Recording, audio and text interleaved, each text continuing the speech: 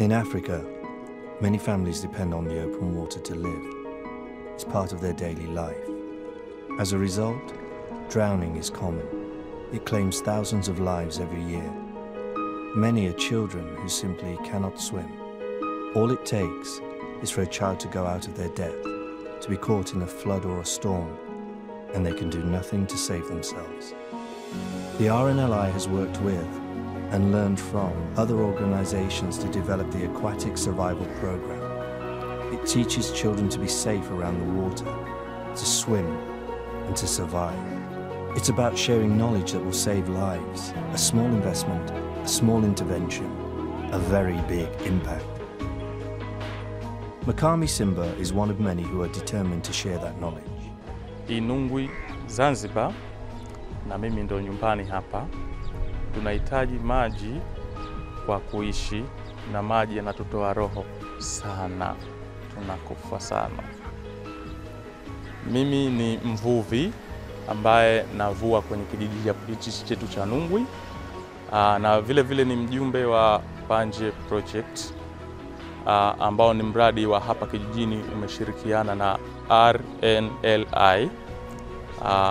Kwa hiyo tumefurahi sote kwa ajili ya kupatiwa mafunzo ya uokozi.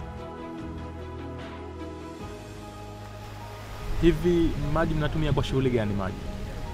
Maji tunatumia kwa kufulia, kuogea, kunywa, kupikia, kuoshia vyombo. Asante.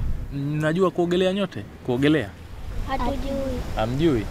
Kwa nini hamjui kuogelea? Kwetu hatujafundishwa. Hamjafundishwa eh? Mnapenda kufundishwa? Mnataka? The RNLI is training local organizations to teach the course. It's all about skills and knowledge that show children how to keep safe in and near the water, and how they can help to keep others safe. The Aquatic Survival Program has 2 stages. Stage 1 starts in the classroom, educating children in vital water safety. This takes about an hour. It's interactive and fun. The children are taught 10 basic safety messages and then use games, drawing and song to help remember what they've learned. If there's access to safe water in the area, the children have the option to go on to stage 2. This involves learning practical swimming and survival skills, which can be taught in a river, pond, pool, or the sea. A child is much less likely to drown if they can swim. It's that simple. They are learning how to swim to safety, stay safe until help arrives, and rescue others.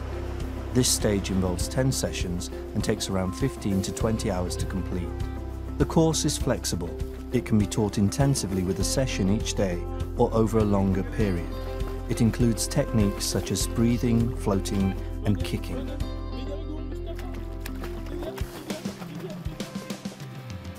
Tunaona mazuri na sababu tumeona mazuri tumekuwa na tatizo la ndani, tunajua kumsaidia. Na tusaidia kwa. Na mshajua kuogelea eh? Asante.